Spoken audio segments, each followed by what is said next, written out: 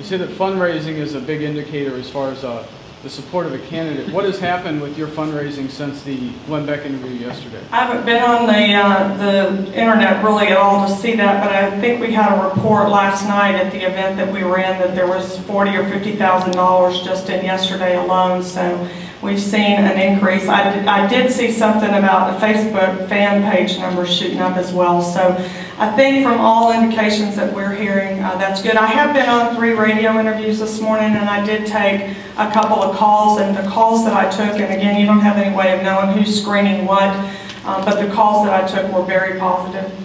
So whether they were screening out the negatives or not, I don't know, but at least the calls that I took this morning were really encouraging and positive. If you were to summarize this whole brouhaha, would you consider it an attack or a mistake? An attack. I don't think there's any question it's an attack. Why?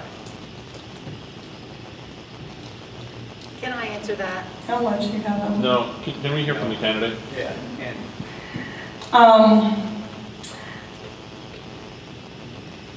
As soon as I got off of that radio interview, my daughter said, "Mom, how come you kept talking over Mr. Beck?" And I said, "I didn't hear anything." Certainly wasn't what we were expecting in the interview. The interview had been scheduled to discuss the race in Texas.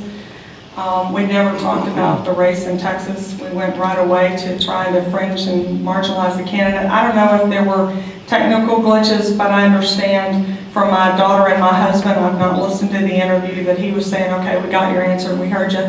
And I was talking right through that. None of that came through my earphone, whether that was accidental or not, I don't know.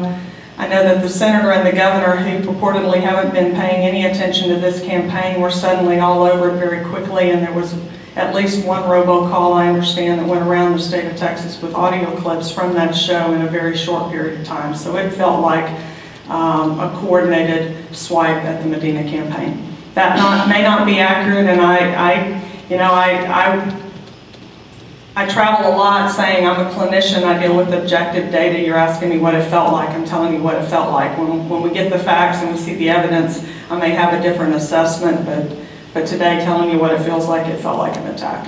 A coordinated attack. Between whom? The Kay Hutchison and Rick Perry campaign. The Rick Perry and Kay Get her out of the way. We're the political royalty here. She has no business on this stage. Let's get her out of the way. You have the sense that it was a coordinated effort between them and Glenn Beck, them working together in Glenn Beck? I don't know who the players were. I just know what it felt like on this end. Right. I'm just trying to get a sense of whether Glenn Beck's included in of course, they're shooting at you. But that Glenn Beck would have been somebody who also would have been, you think that was, that you said it felt like a setup, it felt ugly. Yeah, you know, how those things, I mean, we could speculate all day long about who knew what, when, and where. I'm just saying it felt ugly on this end. Well, I know, but as long as you're speculating, what do you think? Yeah, was it his producer who said, "Hey, here's the question that you asked," and told Kay and Rick? I don't know. You know, did Glenn get set up too? I don't know. And it doesn't advance this campaign at all to go there. And I think it's not probably becoming of a gubernatorial candidate or an executive to offer those sorts of speculations. That's not what leaders do. We stay focused on the job, the task at hand. I'll try to be an average Texan and answer honestly whenever you ask me a question, but I don't think it advances anything for us to spend 20 minutes dissecting something I don't have any facts about. Right, but you did just say that it felt like it feels like a conspiracy.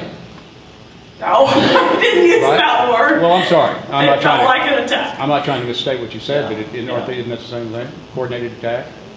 That's not conspiratorial. Okay. All right.